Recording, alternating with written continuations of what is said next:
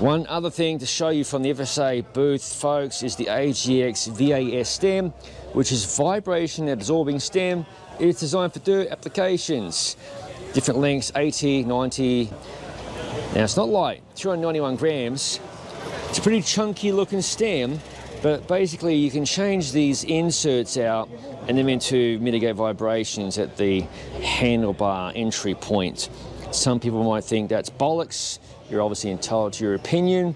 Just covering the goodies here. Here are the different inserts. So obviously there are different levels of, I guess, vibration, dampening, etc. That one's quite spongy. That might be the lightest one I expect. The most pliability, if you want to use that word. And let's just do a pan shot here again for your viewing pleasure.